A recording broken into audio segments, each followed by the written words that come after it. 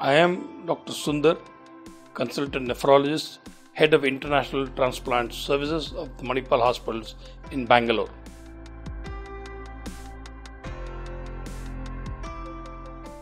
After transplantation, the patient is on life-saving drugs called immunosuppressive therapy.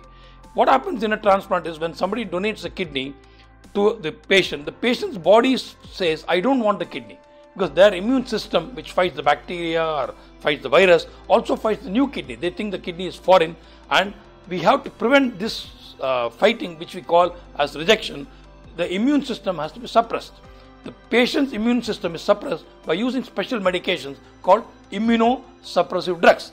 These immunosuppressive drugs, we mainly use three drugs. One is called cyclosporin or tacrolimus, other is called mycophenolate or azathioprine, the third is prednisolone or steroids. These three drugs have made a lot of difference in the success of transplant. These are sort of lifelong treatment. They cannot be stopped. The dose may vary. We give higher dose initially and the dose tapers down to a maintenance dose after a couple of months. Then, person who's transplant will always invariably have high blood pressure, and 50% of our patients going for kidney transplant are diabetics, so they are on medications for diabetes. Many of the patients, because of the steroids and other drugs, their cholesterol and lipids are high, so they are on anti-cholesterol drugs with statins. Many of them who are diabetics would have had a heart surgery or a angioplasty, so they are on icosapent or aspirin or antiplatelet drugs.